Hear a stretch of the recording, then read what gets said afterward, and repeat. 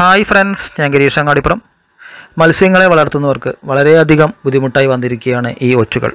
അതിനെ ഒഴിവാക്കാൻ ഇപ്പോൾ പല മാർഗ്ഗങ്ങളുണ്ട്. അപ്പോൾ അത് ഏതൊക്കെയാണെന്ന് നമുക്ക് നോക്കാം. ഈ ഒച്ചുകൾ ഒന്നുണ്ടായാൽ മതി നമ്മുടെ ടാങ്കിൽ. അത് പെട്ടെന്ന് പെറ്റി വരും. വാട്ടർ പ്ലാന്റ്സ് വളർത്തുന്നവർക്കായിരിക്കും ഇത് കൂടുതൽ ബുദ്ധിമുട്ടായി വരുന്നത്. ഈ ഒച്ചുകൾ മുട്ടയാണ് ഇടാറ്.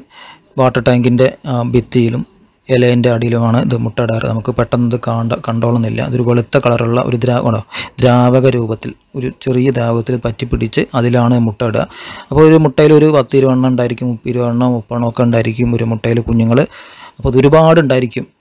നമുക്ക് പ്ലാസ്റ്റിക്കിൻ്റെ ബേസിനൊക്കെ നമ്മൾ കഴുകി വൃത്തിയാക്കി നോക്കുമ്പോൾ അതിൻ്റെ അടിയിൽ പറ്റി പിടിച്ചിട്ടുണ്ടായിരിക്കും. പ്ലാസ്റ്റിക്കിൻ്റെ അടിയിലൊക്കെ, പ്ലാസ്റ്റിക്കിൻ്റെ ബേസിൽ നമ്മൾ വളർത്തുമ്പോൾ അതിൻ്റെ അടിയിലൊക്കെ ആയിരിക്കും ചിലപ്പോൾ പറ്റി പിടിച്ചിട്ടുണ്ടായിരിക്കും. നമുക്ക് പെട്ടെന്ന് തുടച്ചാലും പോവില്ല. നല്ലൊരു ചകിരിയൊക്കെ എടുത്തിട്ടാണ് ഒഴിവാക്കിയാൽ അത് പോവുകയുള്ളൂ. അതിൽ പറ്റി പിടിച്ചായിരിക്കും, പശ മാറി പറ്റി പിടിച്ചായിരിക്കും. അപ്പോൾ അതിലാണിത് മുട്ട ഇടാറ്. അപ്പോൾ ഇങ്ങനെ ഒച്ചിൻ്റെ മുട്ട കാണുകയാണെങ്കിൽ ഈ വെള്ളത്തിൻ്റെ ടാങ്കിൻ്റെ സൈഡിലോ ഇലയിലോ ഒക്കെ കാണുകയാണെങ്കിൽ അത് ഒഴിവാക്കുക, അല്ലാതെ വേറെ മാർഗ്ഗമില്ല. പിന്നെ നമുക്ക് വേറെ മാർഗ്ഗമുള്ളത് കല്ലുപ്പ് കലക്കി ഒഴിക്കുക. കല്ലുപ്പ് കലക്കി ഒഴിച്ചാലും നമുക്കൊരുവിധം ഒച്ചുകളെ ഒഴിവാക്കാം. പക്ഷെ അത് മുഴുവനായിട്ട് പോകുമെന്ന് ഉറപ്പ് പറയാൻ പറ്റില്ല. പിന്നെ ചെയ്യാനുള്ളത് വെള്ളം മൊത്തം ക്ലീൻ ചെയ്തിട്ട് ആ സൈഡിലൊക്കെ ഉരച്ച് കഴുകി ക്ലീൻ ചെയ്തിട്ട് പുതിയ വെള്ളം നിറയ്ക്കുക. പക്ഷെ അങ്ങനെ വെള്ളം നിറച്ച് കഴിഞ്ഞാൽ നമ്മുടെ ഗപ്പികളൊക്കെ ചാകാനും സാധ്യതയുണ്ട് പുതിയ വെള്ളമൊക്കെ ആഡ് ചെയ്യുമ്പോൾ. അപ്പോൾ അത് ഒരു പ്രാക്ടിക്കലല്ല. എന്നാലും ഒരുപാട് ഒച്ചുകൾ നമുക്ക് അങ്ങനെ ഒരു കടന്ന കൈ ചെയ്യാൻ പറ്റുകയുള്ളൂ. പക്ഷേ വാട്ടർ പ്ലാന്റ്സൊക്കെ ഒരുപാട് പിടിക്കുകയാണെങ്കിൽ വെള്ളത്തിൽ നമുക്ക് മണ്ണൊക്കെ ഇട്ട് നട്ട് പിടിപ്പിച്ച ഒരു പ്ലാന്റ്സൊക്കെ ആയിരിക്കും. അതിലൊക്കെ വന്ന് പിടിച്ചിരിക്കുകയാണെങ്കിൽ നമുക്ക് ഒഴിവാക്കാൻ വളരെ റിസ്ക്കാണ്. അതിലൊന്നും നമുക്ക് വെള്ളം മൊത്തം കളഞ്ഞ് പുതിയ വെള്ളം നിറയ്ക്കാനുള്ള യാതൊരു പ്രായോഗികമല്ല.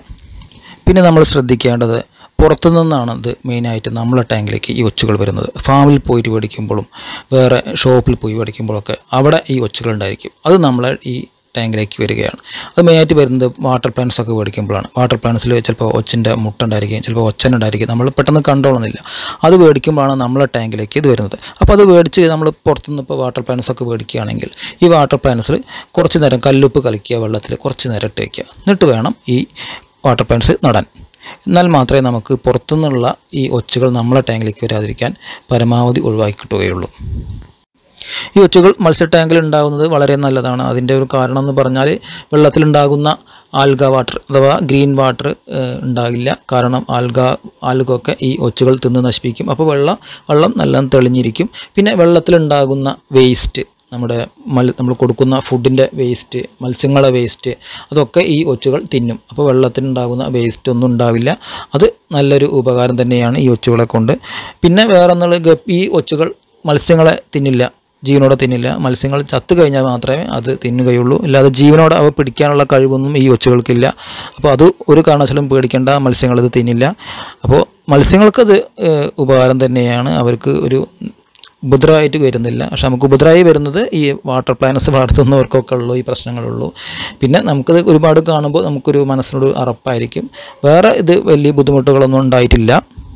ഈ ഒച്ചുകളെ ഒഴിവാക്കാൻ ഞാൻ പല മാർഗ്ഗങ്ങളും പ്രയോഗിച്ച് നോക്കി. പക്ഷേ 100% എനിക്ക് സക്സസ് ആയിട്ട് വന്നിട്ടില്ല.